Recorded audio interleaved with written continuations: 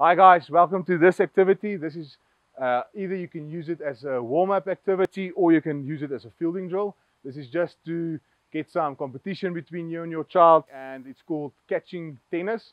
So what will happen, Keegan will be on his side of the court.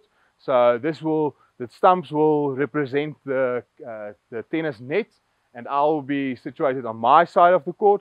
So the aim for me is to bounce the ball anywhere on his side of the court so that it bounces more than once. His aim is to catch the ball after it only bounced once. Then he must return the ball to me and try to replicate the same so that the ball can bounce more than once. So if the ball bounces in his side of the thing and it bounces more than once, I get a point.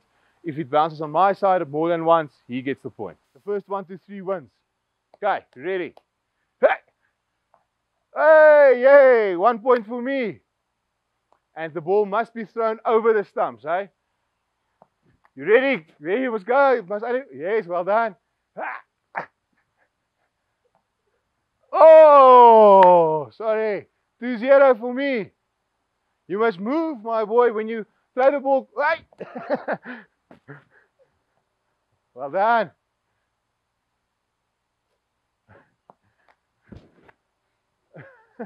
Oh, no. I'll give you that one. Let's go.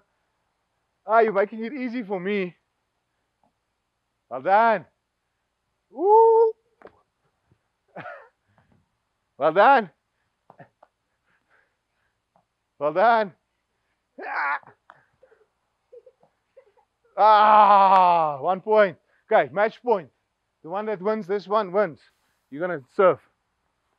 Okay, let's start with one more.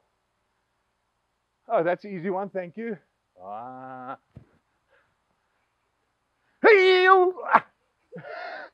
Ah, yeah, I won.